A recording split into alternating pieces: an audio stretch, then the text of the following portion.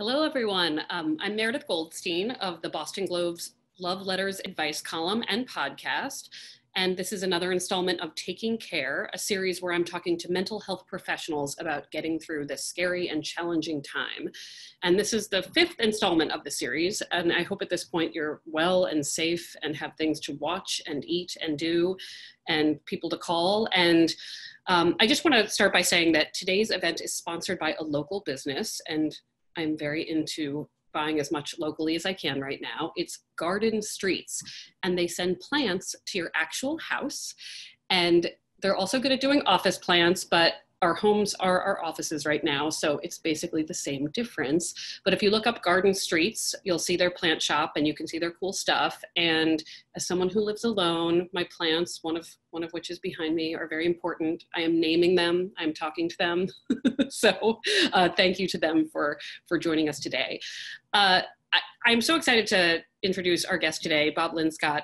I need to say that I wanted to know, every week we've had so many questions about how we can help older people who might be more isolated during this experience. And we've also had questions about how we can be good to our brains and our bodies. And I reached out to Fenway Health and they told me about Bob, and it turns out he knows about all of these things. So Bob, do you want to start just by talking about your own background? Because you kind of come to us as an expert of two very important pieces of this. Yeah. No, thank you. First of all, Meredith, thank you so much for inviting me here. You're doing such a great job with this. So this is a real honor to be a part of this. And it's so much fun to see all the positive stuff that is coming out of a time like this, exactly this thing that you're doing here. Yeah, it's an interesting question because people always say, like, there's these two worlds of mine, like how do they come together? But I think the first part was to getting into working with older adults. And I think that the first seeds really got planted. I just finished my master's degree at Harvard Divinity School, and I've always been passionate about Native American traditions. And so after doing my work there, I went out and lived with the Navajo people for a couple of years just to learn as much as I could. And being there on the reservation, I was teaching English at one of the schools. You can't help but to be so immersed in this culture there where the elders are the most important part of the community. You know, when you want to get something done, often you look for the oldest woman there. And that's just like opposite of what's going on here in the rest of the world. So I really had that deep appreciation, and listening to my students there. I was teaching high school, listening to my students always talk about, oh, my elders, they said this, my grandparents said this, my grandparents said that, and just the reverence and respect and love that they had. My poor grandmother didn't know what was going on during that time because I kept calling her all the time, tell me stories. She was like, so after leaving there, I just had this much deeper appreciation for older adults and everything that they can offer and their role in their critical role in society. Then I was off and I was teaching out in Western Mass at Northfield Mount Hermon School, and was asked to run by the LGBT kids at school if I would run the GSA, which is a Gay Straight Alliance. And so I was doing that. And as I was doing that, one of the things that really bugged me was that there was such this generation siloing happening. So here's, youth over here and elders over here and everyone somewhere in between. And there was no experience for LGBTQ youth to learn from LGBT elders about this shared, so much of their history wasn't in history books or anything like that. How are you going to find out about this kind of shared collective experience without a connection, a way for folks to come together? So I was able to start doing some projects during some conferences of doing these programs called LGBT all the way. This is when I thought 70 was old then. It was LGBT all the way 17 to 70, and I was going to bring together these groups of people, all generations. And so in order to do so, I had to find out where the LGBT elders were, and the Aging Project had just started, and they connected me with folks. And so staying in touch with them and doing that program for a number of years, and then all of a sudden they said, there was an opportunity to come on board there, and I just loved the mission of working with older adults, but also working with the just incredible elder care network that's in Massachusetts, and the work at the Aging Project. We work with the existing elder care system to make them more inclusive and welcoming, to understand the needs, specific needs and issues for LGBT older adults. So that's how I got into that part of the work with aging. And so we're going to sort of divide this up in two sections, because you also do a lot of work with, the body and mind and meditation, and these things connect. But tell me a little bit about, before we get going, that piece of your work. About the mindfulness piece, or yes. Yeah. Well, one of the things that where I've always been, I've meditated since, back, right out of college. I've been doing meditation on my own, and yoga and things like that, and we just realized that the benefits from that at a very early age, luckily. And then when I was working with the LGBT Aging Project, we had a grant years back from Tufts Health Plan Foundation to do healthy aging programs, and so we were doing these things like nutrition programs and memory fitness and things like that, and balance programs, and they were all good, but I was feeling that folks there was something more, so they wanted to really dig in more with things. And then when there was an opportunity, when I first heard about mindfulness-based stress reduction, called MBSR, it just clicked, because I knew that I had been worried for so long about what does the effects of a long time, stigma and discrimination and isolation, so much of the things that LGBT older adults have held on to and had to face for an entire lifetime. And what has that effects of that stigma across the lifetime done to the physical body? And so when I heard about MBSR, I was like, and looking at the role of stress for any kind of marginalized population, I thought, oh my God, that's it. So immediately started going through and sought out the training at the UMass Medical, and went right into as soon as I completed that training, right into teaching specifically with LGBT older adults, and looking at the dramatic results within the first few cycles of doing that, seeing the difference in people from going in and then going through the 8-week program. And seeing on the other end how incredibly beneficial this was.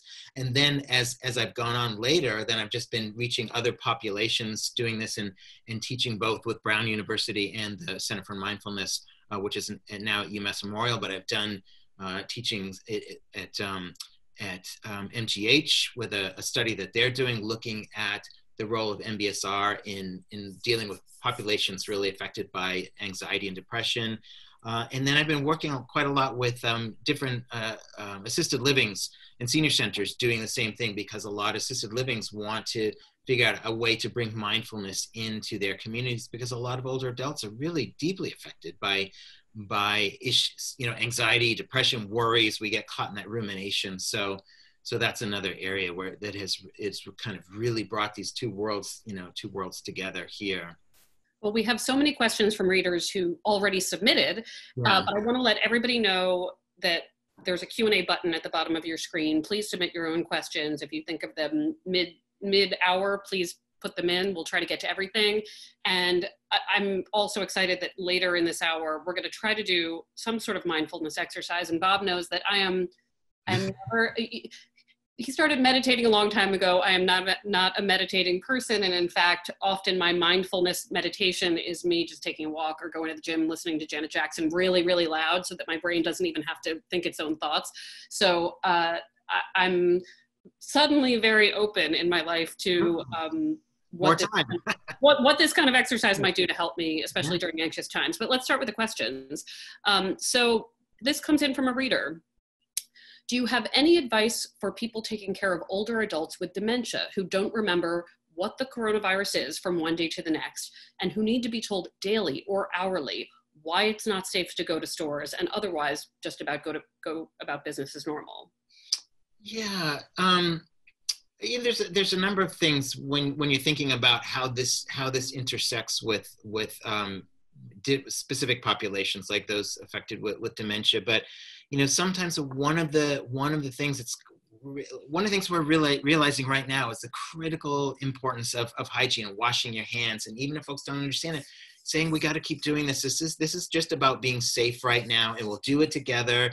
And doing things in really small doses for people, because you don't want to give too much information. You don't know when you're going to start triggering more stress or more anxiety. But so thinking about continuing to reinforce the piece about washing your hands and why we need to stay indoors, and in really in simple terms of, this is what's keeping us safe. We're going to do this together, and I'm doing this with you.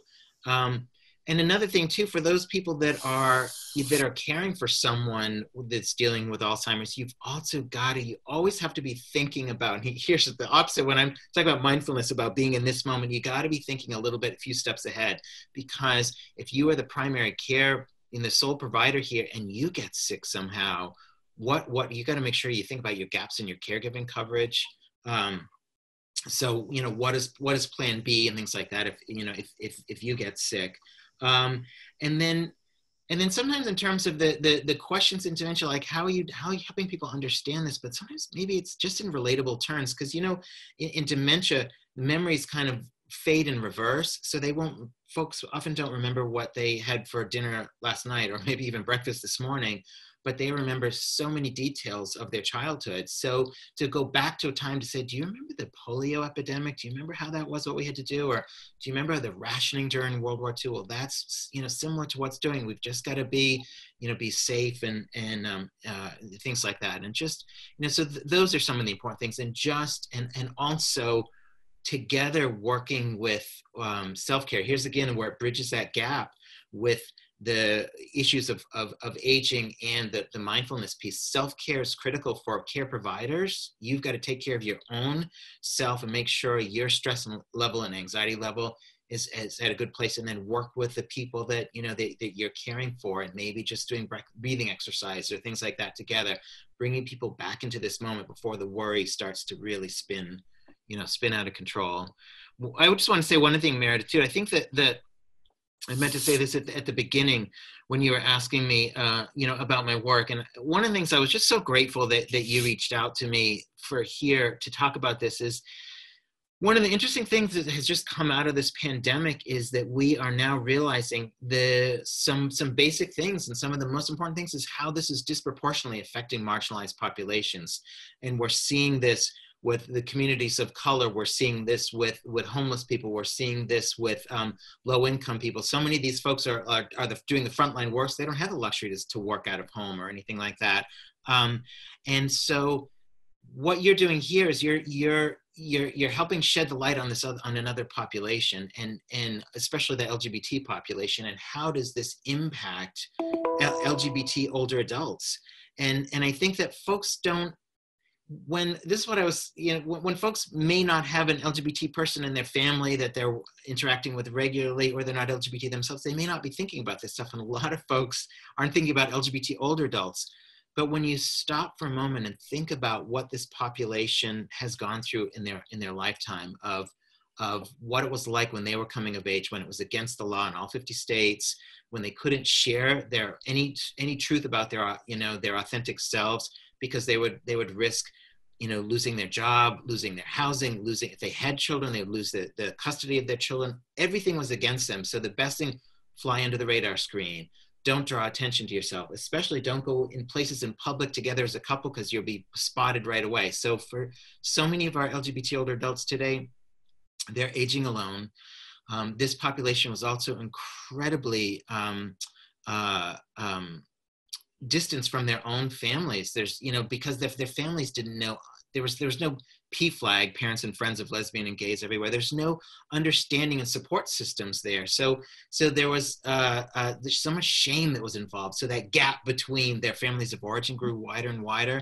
So what do we have now? We've got this population, for so many of them, are aging alone and are afraid of mainstream organizations, and don't have the connection with their neighbors or their elders. And so suddenly, when we're all sheltered in place, who's checking in on this population? So we've had to go, at the Fenway Institute, at the LGBT Aging Project, we've had to snap into gear and create this whole new infrastructure, how to really connect with all these folks, because we have over the years been building up the system to bring these folks and get them connected and work with the mainstream elder service. We have such an amazing elder service network in Massachusetts, the Executive Office of Elder Affairs, and working with the local senior centers and councils on aging. And folks have been really eager to jump in and work as partners with us and create these. There's nothing like what's happening here in Massachusetts in any other state. We have LGBT community meal programs, 24 of them all across the state. We've got social groups happening. We've got all this stuff, all these different programs. And then in a blink of an eye, all of that is just erased because of COVID-19. So all these people now shuttered in and no families, and so many of these folks without partners, and who's checking in on them. So we've had to like scramble to create opportunities to come and find folks and check in. We're doing these right now. Go ahead, sorry. Well, no, so you it sounds like you have assembled a way to sort of be in touch with these people. Yeah. And what are you finding about their experience and how they're engaging with this wonderful team of people who's making sure that they get calls? Yeah, well, we're doing just what, I mean, you did the same thing. You're like, okay, what am I going to do? Like, how do I reach out to more people now that I'm sheltering in place here too? We realized the benefits of something with Zoom, but then thinking that, so many older adults have a fear of technology. So what we've been doing, I've been working with a team of folks, and many of those are older adults themselves, and just starting small with a few people, getting them trained on Zoom, and then getting them on board when we're inviting others. So we keep doing more and more people of these small little Zoom classes. And they were challenging at first, of trying to get folks, think about anyone that's technologically challenged, and trying to get them to feel comfortable, on Zoom. And so doing that. So that's one level of what we've been doing of trying to create these things. And now we're branching that into the Aging Project is going to be doing a weekly virtual drop-in every Monday at 11:30. And just to give people a chance to come in, just drop in and see and connect with each other. That's been great. But we're also, for other folks, of just creating these massive volunteer calling networks to try and call everyone that we have in contact with and just check in and go through a series of the same basic questions. How are you doing? What's life like right now? Do you have any immediate needs, groceries, medicines, things like that? Are you having any kind of meaningful social contacts? And so those phone calls have been going really well. When people are getting, what has surprised me is when folks answer the phone and they realize someone's reaching out specifically to check on them. They're just so blown away, and that's been great to be a part of, and to get a little window into their world of what this isolation has been like. And it has been hard. It's been really, really hard.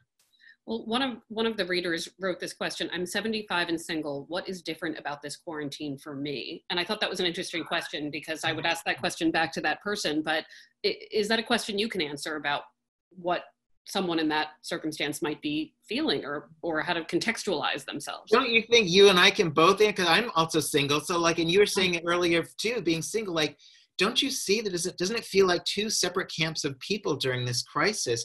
Those that are sheltering in place with partners or spouses or children or whatever like that, and those that are doing this alone, each have their own strengths and weaknesses, but one of the things that is for those of us, and like that reader was saying, like, I'm 75 and single and doing this alone, you don't have that contact, that human contact as other folks are doing. And so that's, that is hard. And to really find ways to constantly talk to people every day, to make sure you reach out either through Zoom or the telephone or whatever. And I love when I see people getting creative. They're being informed, and they're staying socially distanced, but they're sitting outside, and they're bringing their lawn chairs. I spoke to a trans elder the other day who is in Braintree, and she and her senior housing complex, that bunch of the women bring out lawn chairs out in the courtyard, and they're all 10 feet apart, and they sit there, and she said it's hard because half of us don't hear so well, so we're shouting at each other. But so people are doing that. But yeah, it is, when you are aging alone, it is significantly more difficult, and to be able to know that you've got to reach out a lot more to connect with folks intentionally. This reader asked a question: my parents are in Florida, and my brother and I have a Zoom call with them every few days to keep in touch. I feel like we only discuss the virus. I would like to talk about anything else with them, because we're discussing the virus because discussing the virus causes anxiety for me. Is this unrealistic? And this is a question for people of all ages, because I think there's that portion of every contact I make with anyone by phone or by Zoom where you feel like you have to process the day's news or acknowledge it. Even just to say, how are you, implies a conversation about this. Yeah, yeah. I think we're all learning our limits, aren't we, about how much we can take with the news. You know, you can just take small doses of what's coming out of Washington before you start to go, oh. And so I think to that reader, I would almost say, you just be proactive and take control. When the conversation's been there for so much, say for yourself, I need a little break from COVID for a bit. You know, what's the weather like there? Just immediately have a list of other kind of topics to get into that you can bring up to kind of steer it away, because what happens is we do start to go down that rabbit hole of being exposed to this too much. You know, remember we all went through this. I hate to make the parallels to 9/11, but you remember the beginning of 9/11, those first few days, we were like, the entire world was glued to the television watching the same scenes over and over again, and how damaging that was to us on the soul to see those images. And I think we're kind of finding ourselves there again, where everyone's just going right to the news and looking at the numbers of cases and the death tolls and things like that coming up and up and up. And that's really, that's hard. So when you're having conversations with that, I think, and it maybe if the parents are steering that, maybe it's some of their own anxiety to be able to say, are you feeling okay? Is this, and just checking in with them, and then trying to get the conversation a little bit away from that, because sometimes stepping away from that can kind of bring back a little bit of normalcy, coming back to this moment. I'm thinking about, I talked to my dad last night on Zoom, and there was a moment where I showed him something that's wrong with my ceiling, and it's almost like everything else in the world disappeared, that this is the way I can relate to him, because he wants to help me fix things that are broken. Oh yeah, see, that's yeah. It's like, and how are they doing? Where did you say they are? Well, so my father and his partner are in Vermont, and the two of them are they feel pretty safe because they're in the middle of nowhere, but they're pretty isolated. But there is this temptation to say, oh, well, let's talk about the day's events. And he happens to be a handy guy, and I was like, look at my ceiling, and it wasn't until we got off the phone later that I thought, wow, I was able to have a full conversation with anyone.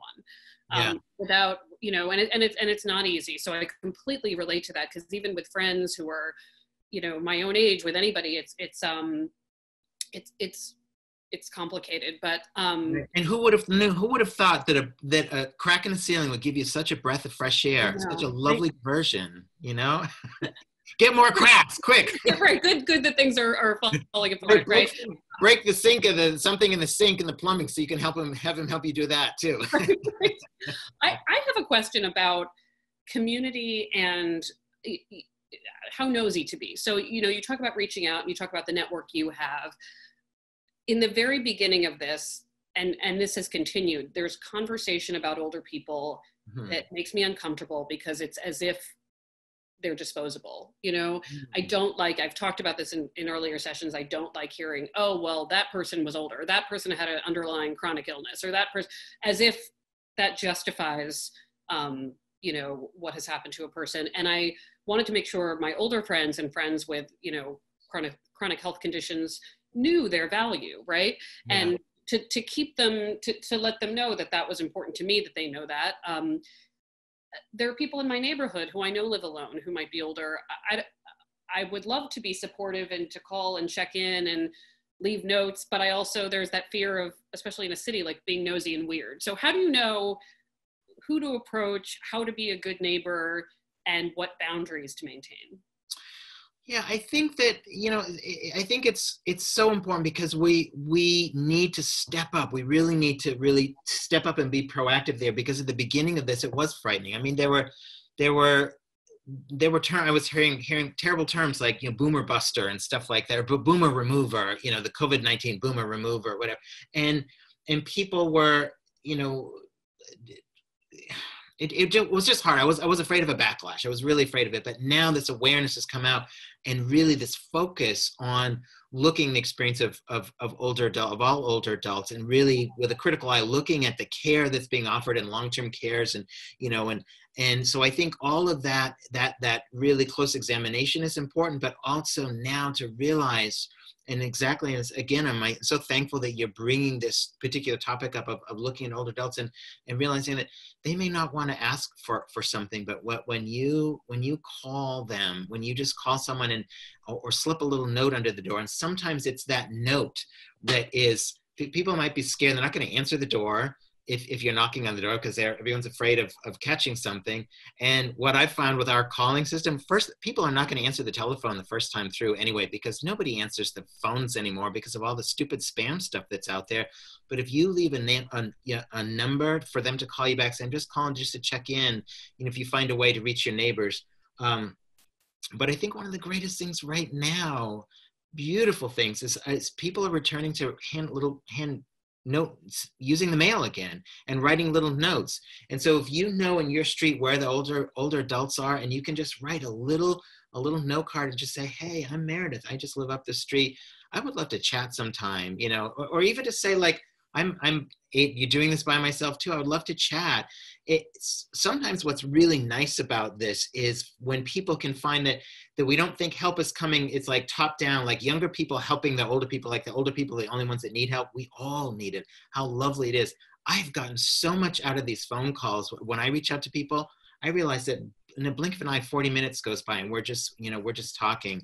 And I've also seen this with older adults, because we ask them, would you like to have a regular phone call? Yeah, almost half of them say, no, I'm okay. But then when I say, would you like to make phone calls to other people? Yes, they want to do that. And so that there's so much that can be done in those moments. And I want to say that at the end of this, and maybe you can hint at this now, but I'm sure there are people who want to provide that kind of, socialization for someone and make those phone calls. So if at the end of this, you can tell us sort of where we can volunteer, who needs help. And I want to get on to part 2 of this. And a lot of you who left questions asked questions that sort of fuse both of these topics. So thank you for that. This is a question that says, how can I, a longtime meditator in Cambridge, Massachusetts, use mindfulness and meditation to support my older parents who live out of state? How can mindfulness help? And this is I connected this to a second question. How can mindfulness help me, a senior citizen and widower, deal with the free-floating anxiety around COVID and required isolation? So, these are 2 questions about, isolation and sort of using this practice. So I don't know if you want to take them one at a time, but I think they're really important. No, these are good. Thank you. I did want to say one thing first about the person who's say a widower, and we've just realized this too, that this isolation and this whole pandemic has just brought up, it's re-traumatized a lot of people for a lot of different things. I have an older friend who his parents were Holocaust survivors, and this whole thing has just brought back all this Holocaust trauma again, and it's really affected him. And in a lot of our population, the LGBT community, it brings back the AIDS crisis, the AIDS pandemic. So that has come. But something as simple that's universal for a lot of folks who have lost loved ones, this isolation brings that back all over again. The missing of those people. We're doing in the LGBT Aging Project, we are launching new bereavement groups and we're inviting back anyone that has been in any past LGBT bereavement group so they can come back again, because we know that those wounds feel very raw and very fresh all over again. So we want to bring people back to another free group again, and also reach out and start new groups for other people that have lost loved ones. So that's really important. And so for that person, like that's whatever, to really try to seek out help. It's so nice to see so many organizations immediately switch. I am so impressed with Fenway, where I work at Fenway Health. They, in the fastest, a matter of a blink of an eye, switched over to everything from regular in-person medicine to telemedicine, and even the mental health providers all learning quickly how to do Zoom. Now, I was out there with some of them trying to teach them Zoom as well, and everyone without batting an eye, like, okay, this is where we're going to go, and to see all that folks stepping right up into gear. So reaching out with providers to say, hey, I just want to check in and make sure you're kind of staying on top of this, because some of those old wounds, just being aware of the feelings of missing and longing and loss, and to acknowledge that and to do something. So the other larger question about using mindfulness and meditation at this time, that is, at the beginning of the pandemic, the guidance that we all got was so minuscule. They were saying, wash your hands, stay 6 feet apart, and then it was stay home. Don't go out, don't do anything. Right, cover your whole, right. Yeah, really, lock yourself in there. But so all of this and nothing, guys, what are you going to do with all of these 12 hours of being inside? There's only so much Netflix you can watch. What are you going to do? And so I've been thrilled because, for those of us that practice in meditation, mindfulness have known the key right here, but to see that come out on a national level, to see more and more people from the CDC reaching out saying mindfulness, get apps on your phone, do this, find guided meditations, and the reason is because what happens in situations like this is that our thoughts can go from this moment of like, what's happening here to immediately start spiraling and going down this rabbit hole because we start thinking, we're not sure when this is going to end. Are we going to run out of food? Every time you see another meat processing thing, oh my God, all the meats, there's no more meat, there's no more bread, there's no more toilet paper, all of this stuff. And you start going down this thing and then we're never going to get back to our office again. Money's going to run out. And then you start to think, oh my God, I'm not going to be able to make my rent or my mortgage. I'm going to lose my home. I'm going to be on the streets. You spin down that thing of worrying about things that have not even come to us yet, the things that are so far in the future. In mindfulness, those are the tools that come back into this moment and ground yourself in this moment, because in this moment you're okay. In this moment you can feel your feet on the ground and just kind of catch your breath again. And so that's why we've been really getting out there.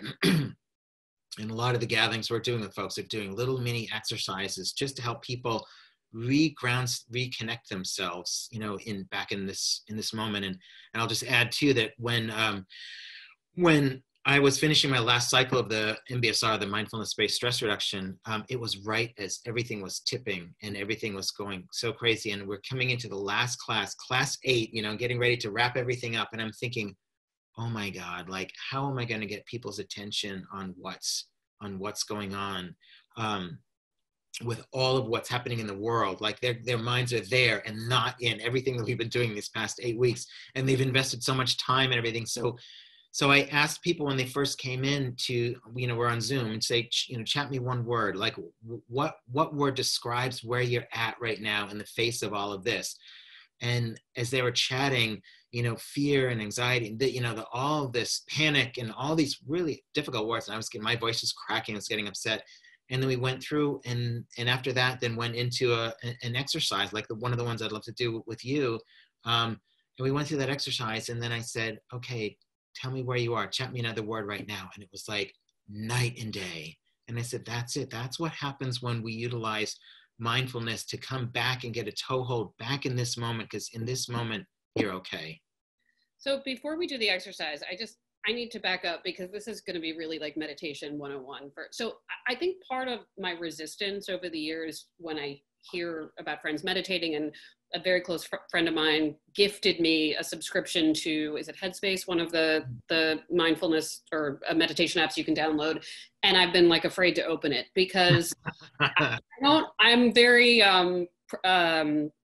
to-do list focused, and in fact have become almost more so during this, because even if my to-do list is wake up, shower, fold a piece of laundry, just to feel like the day has boxes I can check. It's like my way of feeling in control. And when I think about meditation, I'm like, what is the goal? Like, how do I win? How do I win? And what if I can't stop thinking? What if I can't stop that spiral?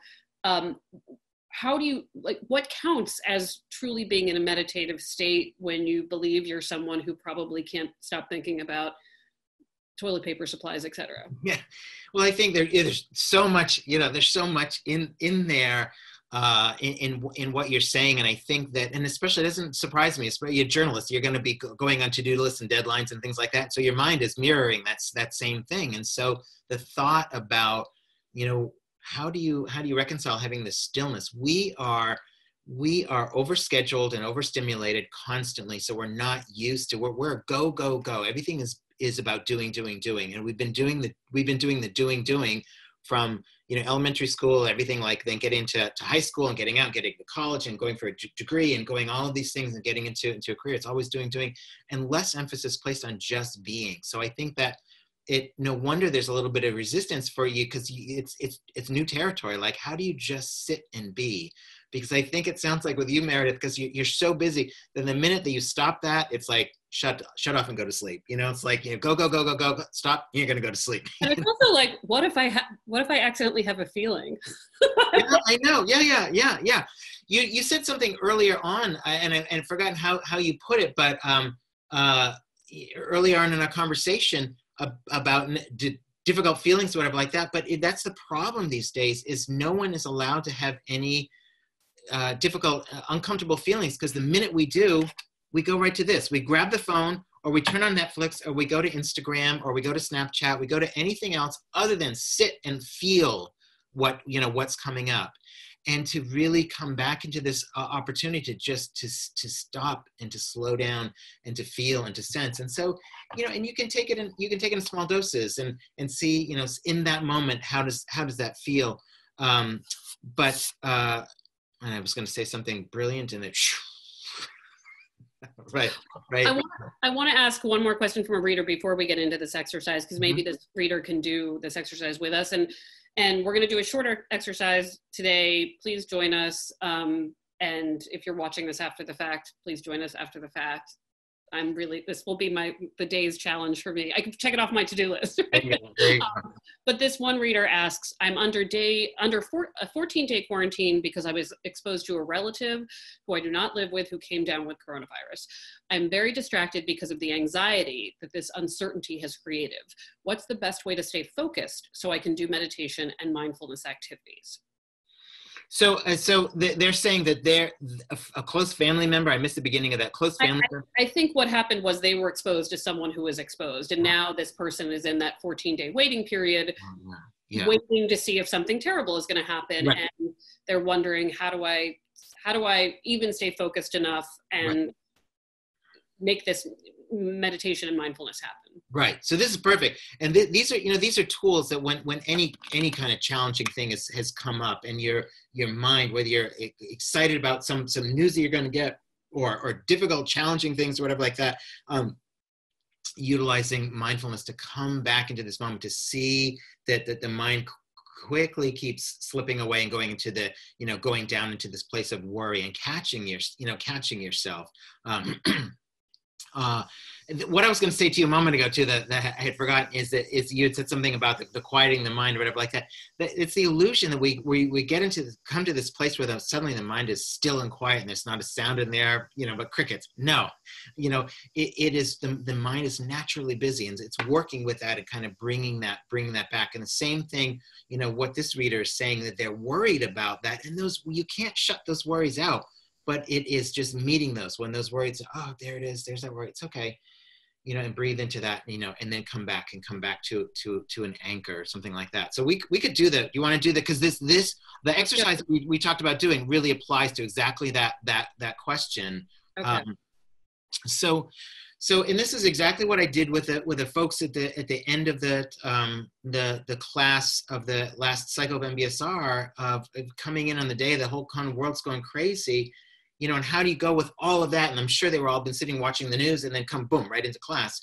So just coming in, and what we're going to try and do is just kind of get a little toehold into this moment. So my instructions or invitation, not instructions, in my invitation is to just simply get in a comfortable position wherever you are, and this is to all our listeners out there as well. And then just letting your eyes close if that feels comfortable. And for some people, they don't like having their eyes closed, and having their eyes with a soft gaze a few feet in front of you. And if you're doing live with us right now, just turn away from the computer, because any movement on there, any light is distracting. So just have a soft gaze in front of you, but turned away. So then just sitting here, and then just allowing yourself just to settle in. And one of the first things to be able to do is just to simply look for the body sensations right now, just grabbing this first little toehold into this moment by sensing, this body and what the body is feeling. And one of the easiest things is just the feeling your feet on the floor and just seeing if you can get a sense of feeling if you've got socks on. Can you feel the fabric of the socks or your shoes? Noticing if you can feel the floor underneath. Can you sense if it's a carpet or hardwood floor?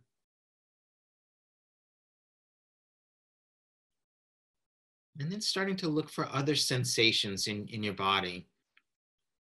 I think this is really important. We are such a culture that's so disconnected from our body, and coming back into this experience of being in a body and just honoring that experience and honoring those sensations. And so we felt the feet on the floor, and then looking for other sensations like is the sit bones and the pressures around there as the weight of our body kind of sinks into the chair, and feeling the contact between your body and the chair, and seeing where you feel that contact and underneath the base of the legs and the buttocks.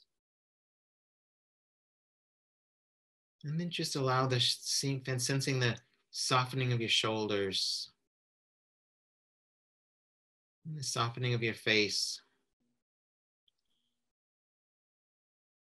And just noticing what your hands are touching. Are they holding each other? Are your hands on your lap? You feel the warmth of the skin.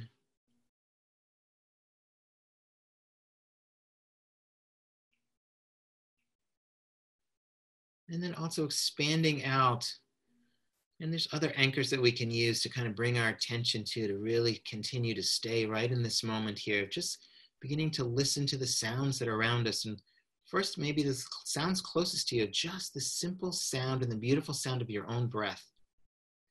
And there's just a way to breathe that even if someone was sitting right, well, of course they wouldn't be sitting next to you right now, but if they were 6 feet away, they wouldn't even hear you breathing. But that's just a simple sound of only you can hear of your own breath. And just letting your attention rest on that sound of your breathing.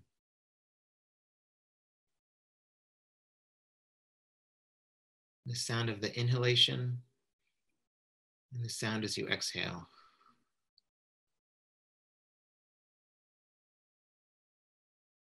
And then expanding outwards, what other sounds that are right around in your area? Do you hear, if you're sitting in front of the computer right now, do you hear, is there a little fan in that computer making a sound? Do you hear that?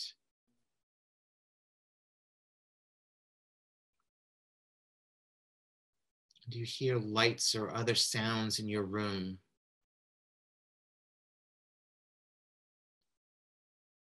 Are you sheltering in place where you hear sounds in other rooms around you in your same building or your same home? Do you hear movement and activity?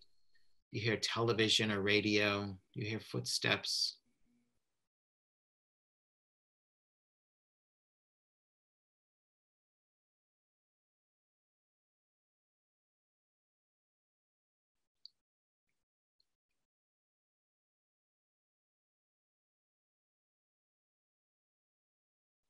And then expand that out a little bit and see if you can to even extend that further out. Can you hear the outside? Can you hear any cars if there's cars going by? Can you hear, are there any noise of, probably not so many people outside, but do you hear birds? Do you hear traffic? Do you hear anything outside your building?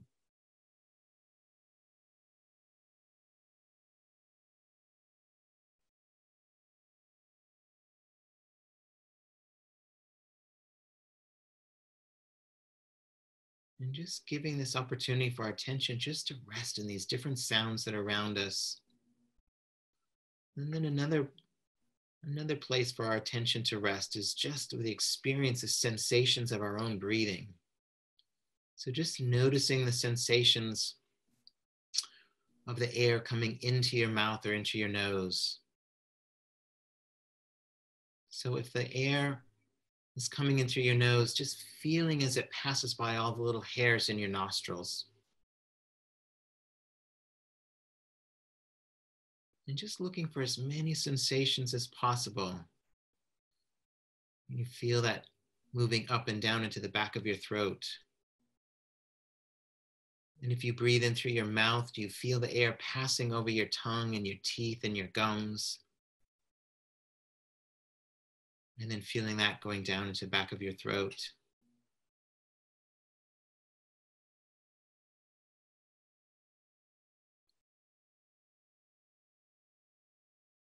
And then feeling that air coming down and in and filling your lungs.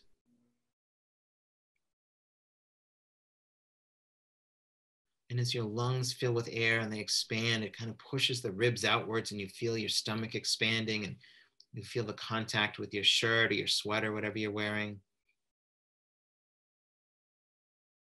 And then at some point, as you're doing this inhalation, you just notice this very gentle pause when the breath has come to the end of its completeness, of its, as it's completed its full inhalation. And there's that gentle pause. And then the breath turns around and comes out as an exhale. And just following that out, following all of those sensations as the breath is leaving again. Feeling it coming back out through the throat, back out through the nose or mouth. And maybe you even notice a slight temperature difference, as the breath is often a little warmer as it's leaving your body than it was when it was coming in. And so we just stay with this. We just look for as many of these sensations as possible. And then what you notice as we're doing this is that the busy mind is like, as you're saying, Meredith, the planning, we start immediately going into that place of organizing our to-do list or what we're going to cook for dinner or, all the tasks that need to be done, deadlines. And the minute that you do that, you're like, oh, there I go. I'm planning. Oh, I'm worrying. Just noticing, just noting that. And then without any judgment or any beating yourself up, just coming right back to whatever that anchor was of listening to the sounds, feeling your feet on the floor, or feeling that breath entering your body and all those sensations with your breathing. And just come back and you begin again. And you just stay with that for a moment until the mind wanders off, and it will wander off. Our minds are busy. So, and especially at a time like this when there's so much worry, every time you start to get worried about something, go up, there you go again. It's okay. And then come back to the breath and begin again, or come back to sounds and begin again.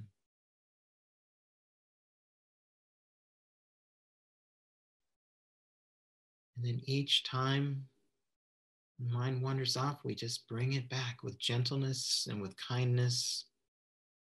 And we simply begin again. And so as we close out this brief practice, just seeing if you're able to stay, Meredith, with the next 3 full breaths. Stay with the breath from beginning to end. See if you can keep your attention right there from the beginning to the end 3 times.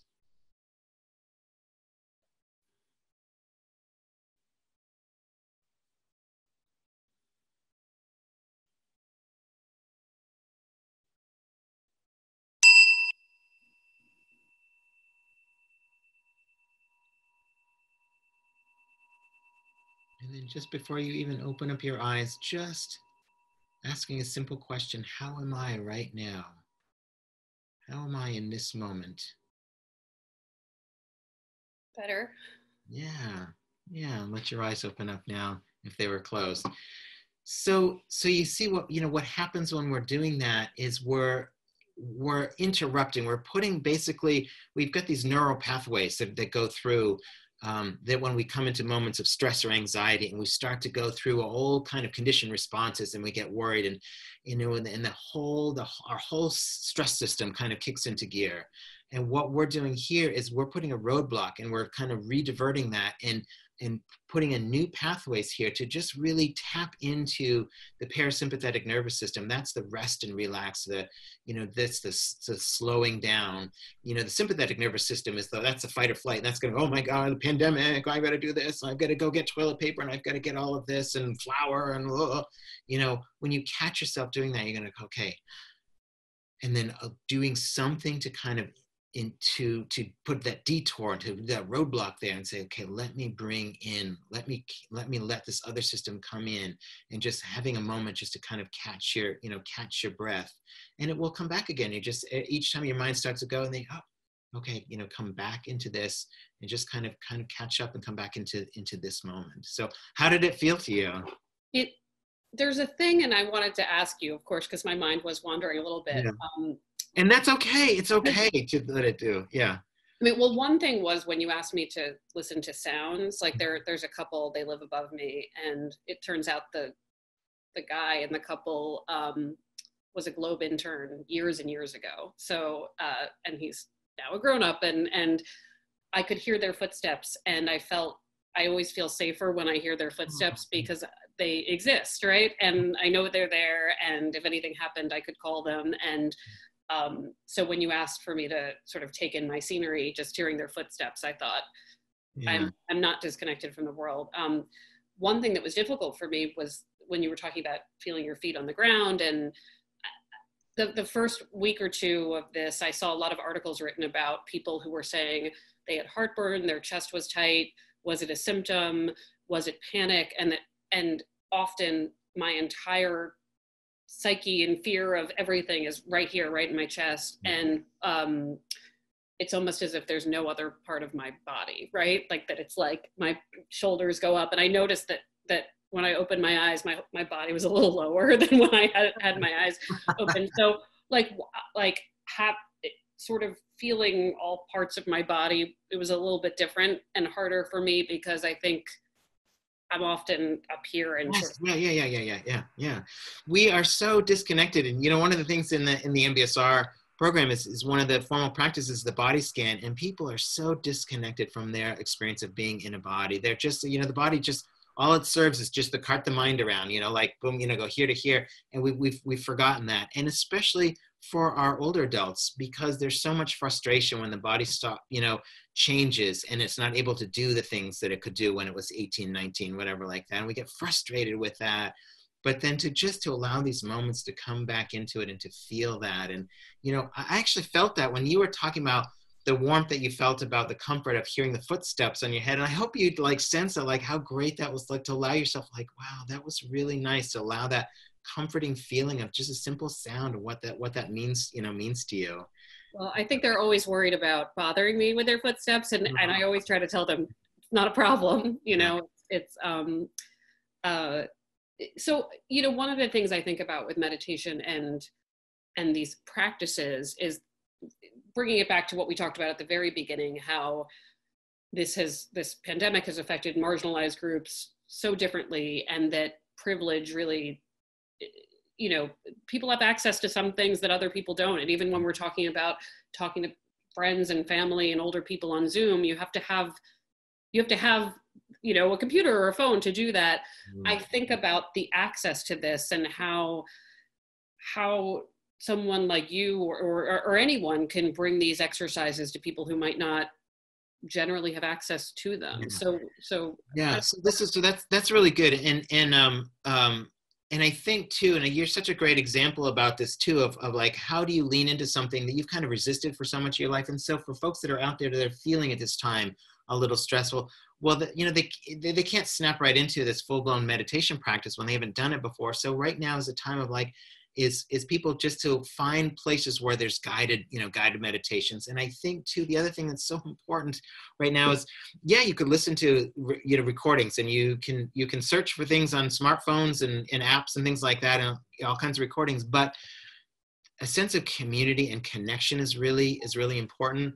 And what's amazing that has happened in a lot of some of the great meditation teachers, all over from John Kabat-Zinn all the way down, have just opened up access. Normally to have it be in an audience with them is really difficult, retreats and stuff like that. They're all doing live thing, daily live, and where it's completely free. So, but I think that one of the easiest things, most tangible things, is for people to just find places where they could join in any guided sessions. And I know I can suggest, and we can post this for follow-up for folks, but I know at the Mindfulness Center at Brown University, every single day there's something, whether it's guided meditations or guided yoga practices, or they have these pauses, these kind of mindful pauses that happen on Tuesdays and Thursdays and things like that that are really nice. And other people, anyone can come. There's no charge, you know, you can come in to that. And also at UMass Memorial at the Center for Mindfulness there, twice a week there. They're open, they're doing these global guided meditation things. So you're there with other people and getting instruction too. So some of those days and some of the different campuses, you know, offering various levels of guidance, and other times it's just being together. So people can start to find out, you know, I think those things are really nice because then you get a sense that you're with other people in this. You know, other people, they can just find, you know, also find recordings, you know, on their own and just kind of allow themselves to go through and guide themselves. I want to ask one more reader question, which sort of relates to a previous question, but I think it's important. Given we're stuck inside with our family, trying to comply with the stay at home and stay safe rule, do you have suggestions for remaining calm and mindful when a partner is having a freak out and overreacting to something minor? It happens to all of us with the tension of wondering if we're going to fall ill, financial stresses, everything. I like this idea of we're not all going to be calm and we're all not going to be freaking out at the same time. So how do you sort of manage yourself when someone else is not in great shape? Yeah, it's the same. It's similar to the other question that you had earlier by someone, they're talking to their parents in Florida and their parents keep going back to this place of like going back. Oh, did you hear this? Did you hear that? Everyone wants to hear the horror stories of COVID-19. But, you know, when some person is experiencing that, you know, to try and meet them and to recognize that they're feeling that this is stressful, but then to begin to slowly kind of bring them back because what they're doing is they're going down that same place, that same rabbit hole of worry. And most of the time it's about things that don't even connect with them, or that it's something that's in the future, but having them come back to this, you know, to this moment. And whether you can just simply divert them and say, let's, you know, especially if they're sheltering in place together, any kind of distraction is so helpful to go out and, you know what, let's just take a walk together, you know, and, you know, anything like that kind of gets their mind off of that and onto something, you know, onto something else.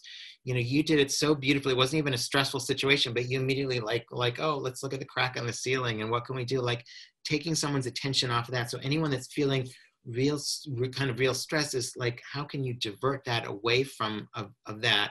You know, honor, it's not denying that at all, you know, and sometimes it starts by saying, you know, how do you feel? And I think it's helpful for sometimes for people to say, wait, you know, where do you feel this? Where do you feel this in your body, this worry? Just so you're acknowledging that feeling is real.